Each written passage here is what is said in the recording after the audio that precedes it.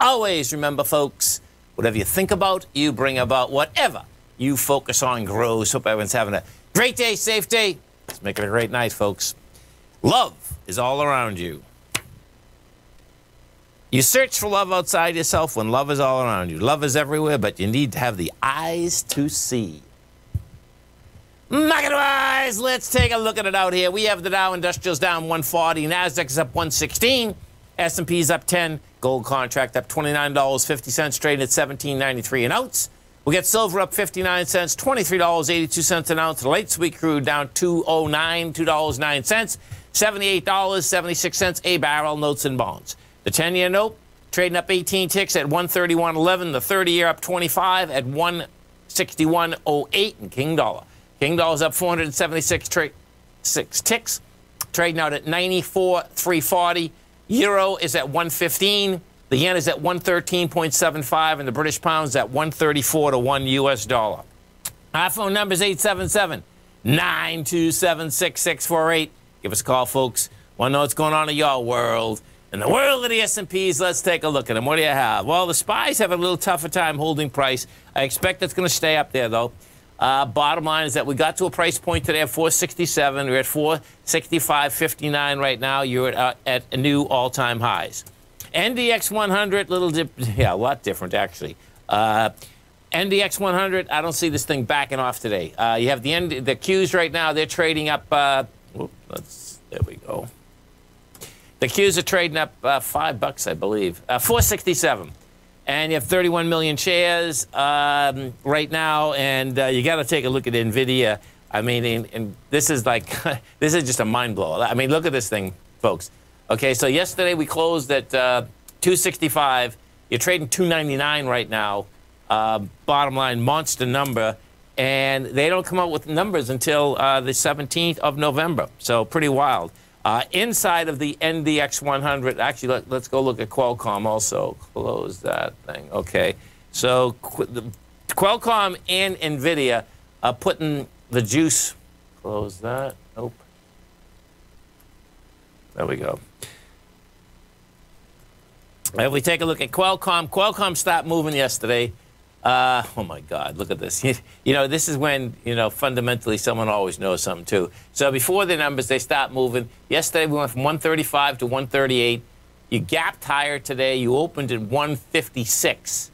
And let's put this on a weekly and take a look. Yeah, you're going to go for the highs, man. That's the bottom line. You're taking out a consolidation. Top of the consolidation is 152. You're over it. Bottom line is going for the highs. Gold contract out here caught a bid. What you have with, and this was, so what happened here is this. Before the Fed announcement yesterday, you had the smoke gold, and the bottom line is that gold trades like this almost every day, whether it's up or down $20 anyway. But the bottom line, they got it down. They got it from 1789 to 1758. You closed out at 1763. Today, what you have out here, and by the way, folks, what happens on something like this is what I want to show you, too, just in case you're new to the commodities market. Not necessarily the commodities market, but you're looking at the commodities market, and you're trading the equity market.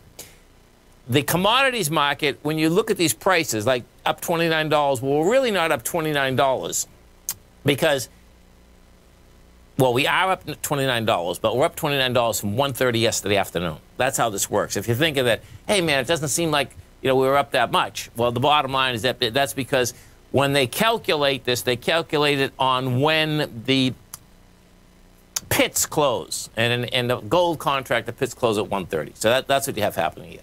That being said, though, guess what? It's caught the bid. It has the volume behind it. Now, that being said, let's go to take a look at the GDX, because what you have, just as one of the Tigers is saying, this is great.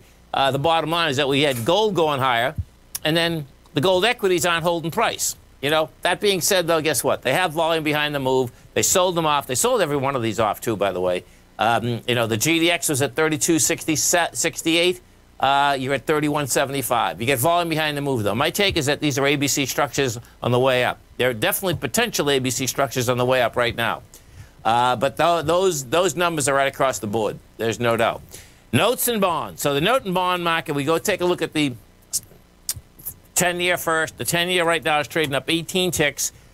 We saw the first acceleration about a week ago.